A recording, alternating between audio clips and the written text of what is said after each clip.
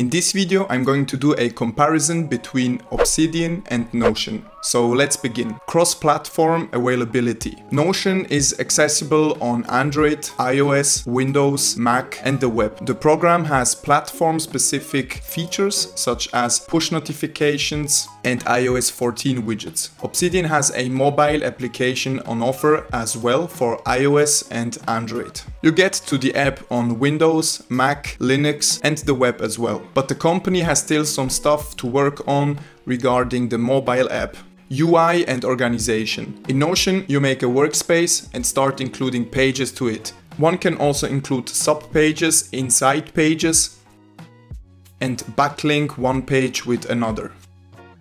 There may be a favorite segment as well. You'll favorite a page or sub-page and get to them rapidly from the left sidebar. As for theming, Notion bolsters both light and dark themes, while Obsidian uses the term vault. You make a vault and start including folders and notes to it. By default, you've got a choice to save the vault on the device. As for the look, Obsidian contains a light and dark theme back with translucent effect as a choice. Fundamentals and note-taking. Before we begin talking about all the features in detail, let's talk about the basics of both note-taking applications. Notion works best as an individual database apparatus to keep track of notes, projects, class notes, meeting notes, and more, while Obsidian works as a second digital brain for you. The complete program is outlined around the linking your thinking concept. It fundamentally imitates how the human brain works to link thoughts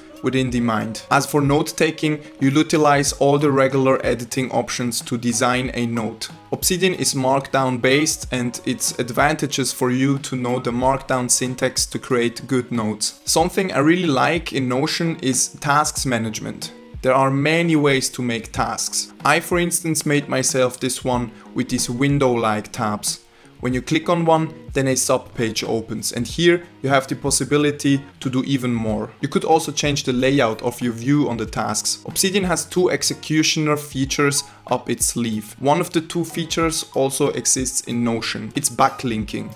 This helps the user to connect notes with another notes page. But Obsidian has another powerful second feature that strengthens the usefulness of referencing a page, which is the graph. The graph view shows how the notes created are linked to each other. Sharing and collaboration. Notion offers consistent collaboration with other individuals. Invite individuals to your workspace, and you can tag them with tasks and other project details. In Obsidian, there is no way to welcome others to collaborate on the vault. But in contrary to Notion, privacy should be guaranteed in Obsidian, meaning all your notes get stored in your local computer. Looking at future, as of presently, Notion is working on the much requested offline mode and recently released Notion API to explore third-party application integration. Obsidian released the app for mobile devices, and we can't hold up to see how Obsidian takes the experience even further. Now, coming to a conclusion, the prime distinction is clear. Notion is best when it comes to project management, tasks management, and individual wiki database. Obsidian has the finest graph menu to see your second digital brain. It moreover beats Notion with a legitimate offline mode and person knowledge management, in my opinion. We're coming to an end. Like and subscribe if you want to see more stuff from me,